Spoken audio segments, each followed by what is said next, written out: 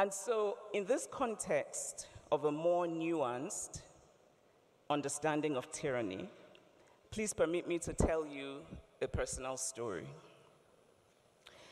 About 2 years ago, I gave a press interview in which I said that the Catholic Church in Nigeria had become too much about money. Any honest-minded person knows this is true. It is flagrantly, self-evidently true in so many churches all over this country. And the point of calling this out is so that church leaders might curtail this unchristian practice, which is driving people away from attending services.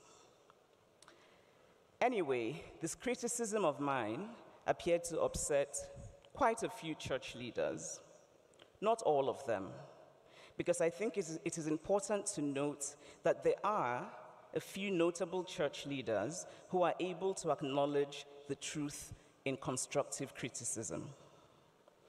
But it takes just one leader who is unable to take criticism to taint the perception one has of all leaders. Some months after I gave that interview, my mother died very unexpectedly. And this not long after my father had also died unexpectedly. In fact, I had by this time forgotten about that interview. But the priest in my hometown, a man called Christopher Eze, had not.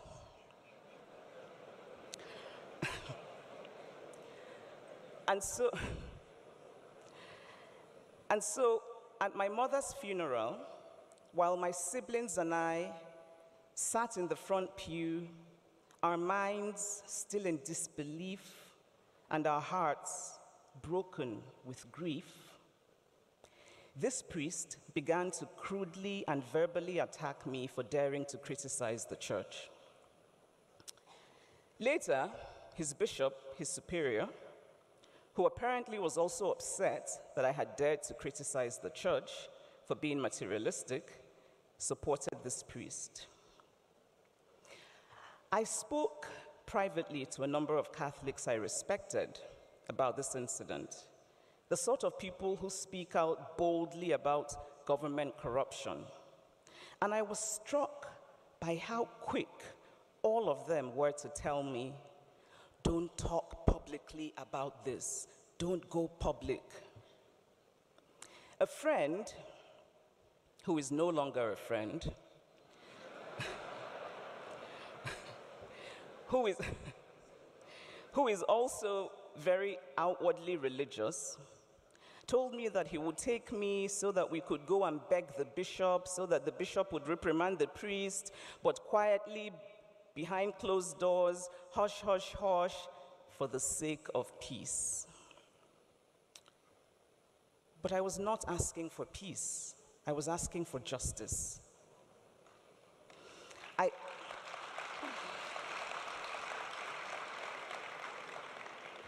I wanted the bishop to do the right thing, to take responsibility, to reprimand the priest in the same public way that the priest had desecrated my mother's funeral, to set a precedence for consequences, and therefore make sure that no other priest would turn what is often one of the saddest days of a person's life into a venue for settling petty scores. Anyway, that did not happen.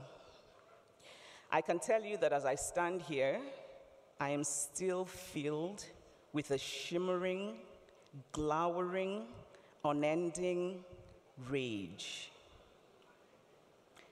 But why did I choose to tell you this story? Because it made me realize how often in this country we sweep aside injustice in the name of peace.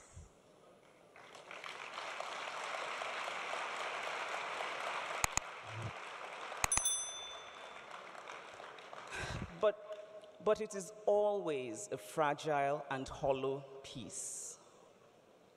Because as long as we refuse to untangle the knots of injustice, real peace cannot thrive.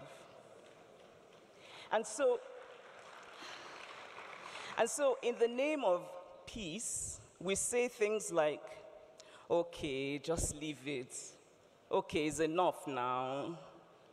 Okay, it was very bad, but you should just stop talking about it. Okay, just manage it now, we don't do.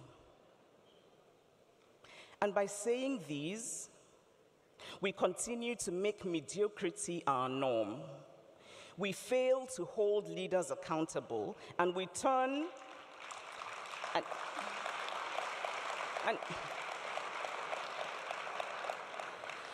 we fail to hold leaders accountable, and we turn what should be transparent systems into ugly, opaque cults. My experience also made me begin to think that there is something dead in us, something dead in our society, a death of self-awareness, a death of self-reflection, a death of compassion, a death of intellectual curiosity, a death of the ability for self-criticism. And I think it is time for a collective resurrection, so to speak. We cannot refuse to practice self-criticism and yet criticize the government. We cannot ignore the abuses by our religious, our traditional, our community leaders, and focus only on the abuses of political leaders. We cannot want to hide our own institutional failures while demanding transparency from government institutions. The first question we must ask is, what is the right thing to do? Not what is the materially beneficial thing to do, or what is the institutionally beneficial thing to do, but what is the right thing to do?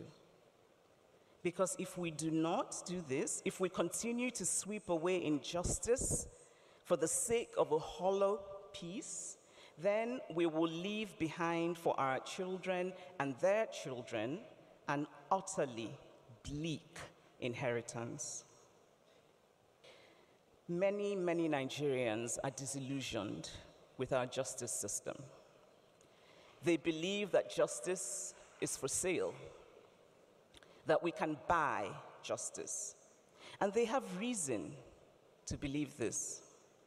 They have seen the strange judgments in the courts, whether they be on election cases or commercial cases, which do not stand the test of fairness or the test of legal reasoning.